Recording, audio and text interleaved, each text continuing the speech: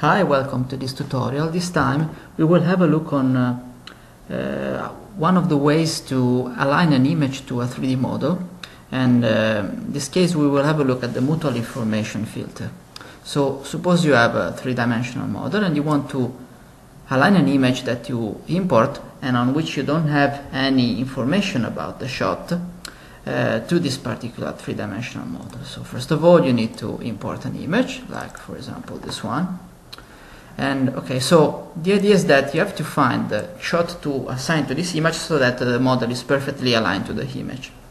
First of all, we put ourselves in the point of view of the image that we want to align. Okay.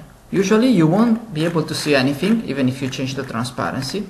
This is simply because when you open an image and you don't have any information about the shot, an initial shot is assigned to the model. And usually this shot doesn't make you see any model, but the most straightforward thing to do is to click Ctrl H to reset the position of the model, so that you have a nice starting point of view. Okay.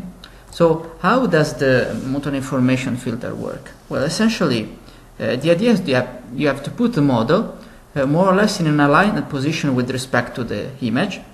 Like, for example, this one, you see here that you can do much better, but this could be already a nice starting point.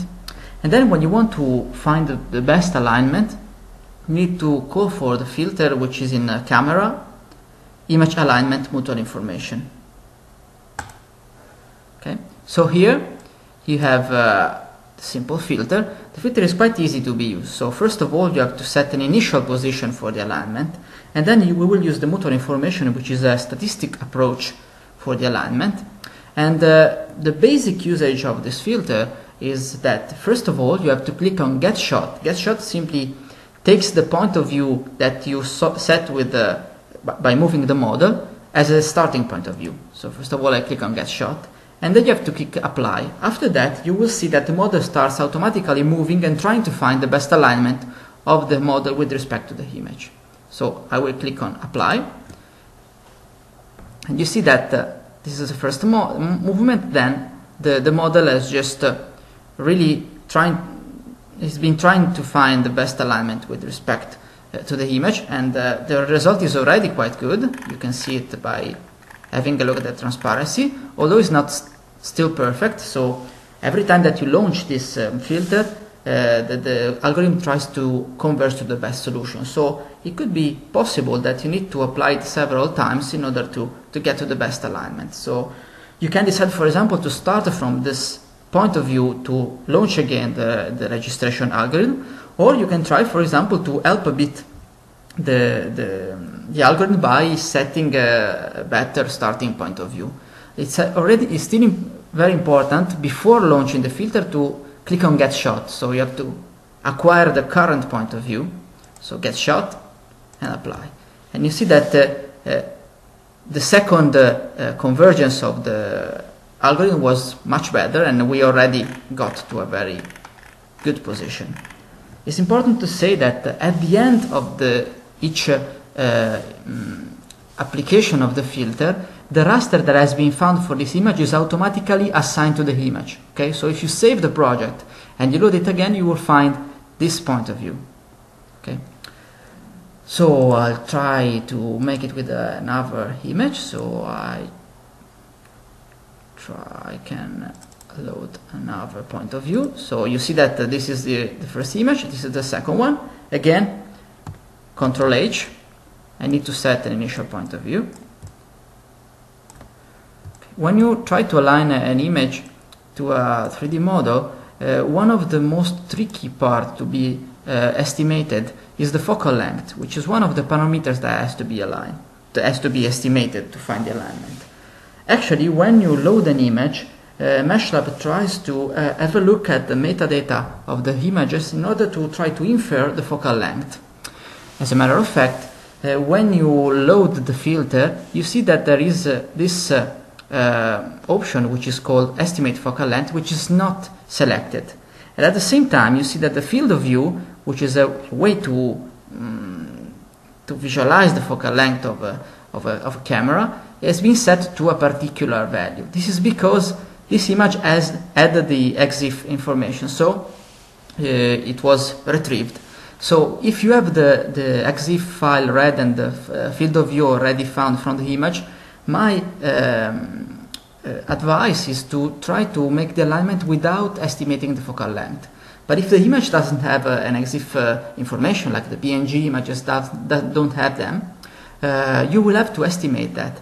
And in order to estimate that, you have to select the estimate focal length option. Again, one of the advices is to try first of all to find an alignment which is almost okay, and then after that start trying to estimate the focal length, because the focal length is a tricky parameter and it's better to be near to the best solution. So let's try, for example, in this way. I don't know if it will work. I will try with a starting point of view which is quite far from the right final solution. Let's see if the algorithm is still able to converge to the best. Okay, so this is the first and it works quite well. I apply it a second time and I get a better alignment. I can even try, for example, from this point to estimate a bit also the focal length to see if it improves a bit, and you see that I got a nice alignment. So I was able to align two images in a very easy way. A couple of final remarks on motor information. So the final result depends quite strongly on the initial position of the model. So the better you position the object for the alignment, the faster will be the convergence.